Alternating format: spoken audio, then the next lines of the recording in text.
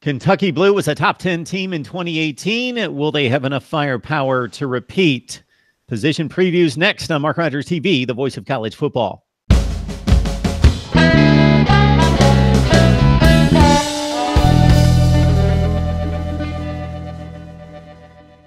We got Kevin McGuffey on the line talking Kentucky football. We're marching through every team across the country, as many as we can possibly get to.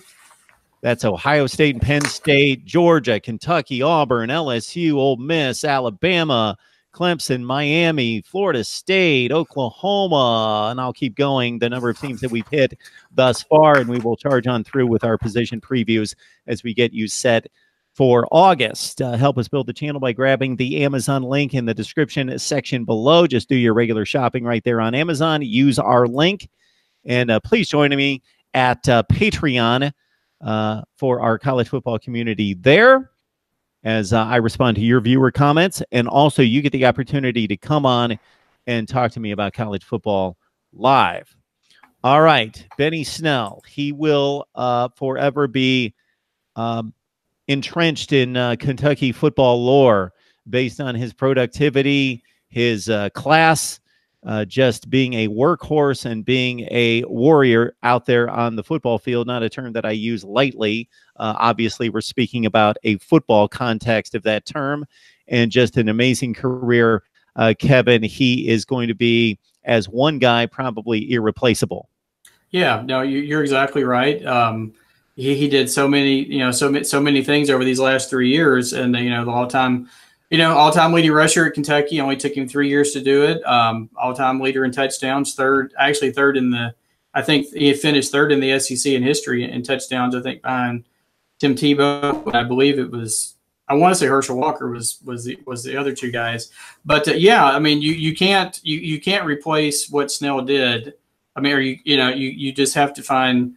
Nobody's going to come in and do, I don't think, what Snell did, especially in this last couple of years. But, Kentucky is not hurting at all at the running back position. In fact, I think, they have four guys who will probably, we'll see a lot of action. A.J. Rose is going to be the starter coming out of spring practice. He ran for 442 yards last year and had a 100-yard game against Louisville, in the big blowout that they had at the end of the season, the battle for the Governor's Cup.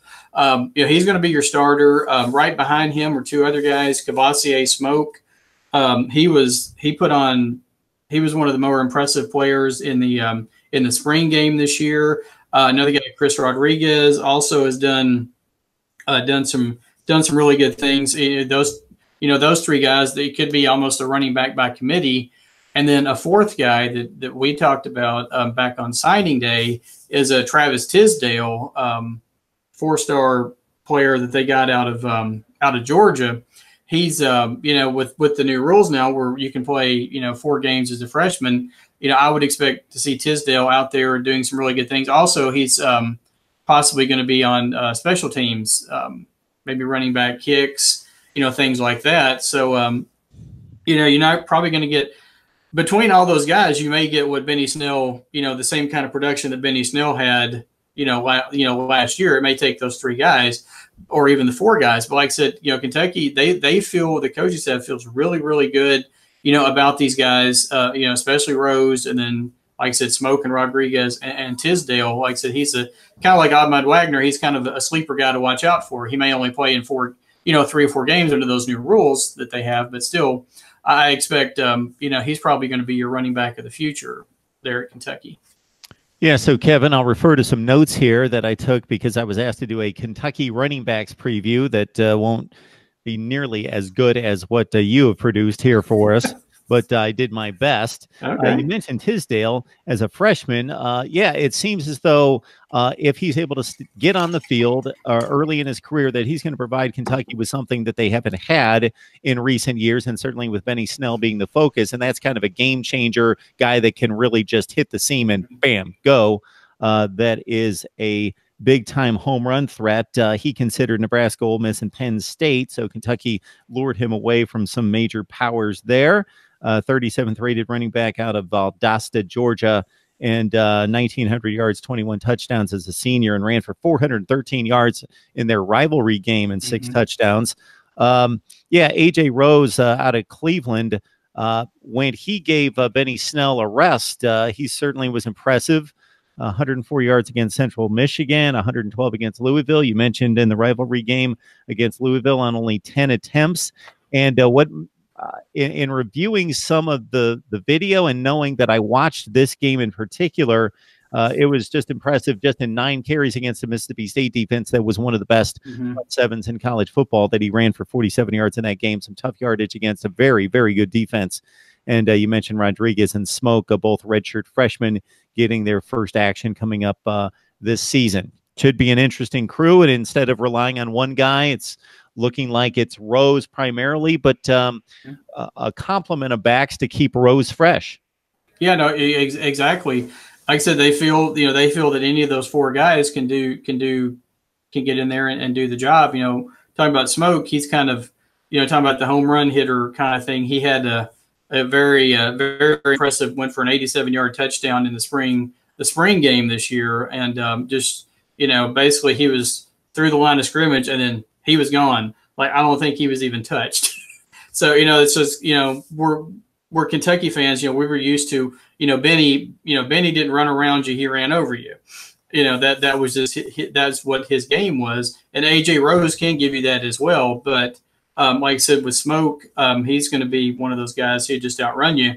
If he gets to the corner, 50, 60 yard, run easily. So, and like you said, then, Rodriguez is more of a bruiser along the lines of Benny Snell. And then, like I said, Tisdale, the coaching staff were really excited about getting him, and as well they should, because like I said, I think event going forward, maybe this time next year, he could be the guy. So in the backfield.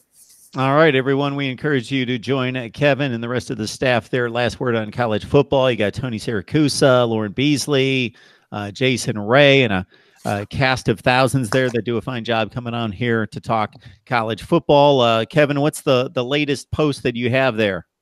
Well, right now we're still working through the Kentucky, this tournament bracket thing that I've been doing to find out Kentucky's greatest football win. We started kind of an NCAA thing with 32 games and split them up into 8 brackets each, or excuse me, 4 brackets named after 4 of Kentucky's coaches, like Rich.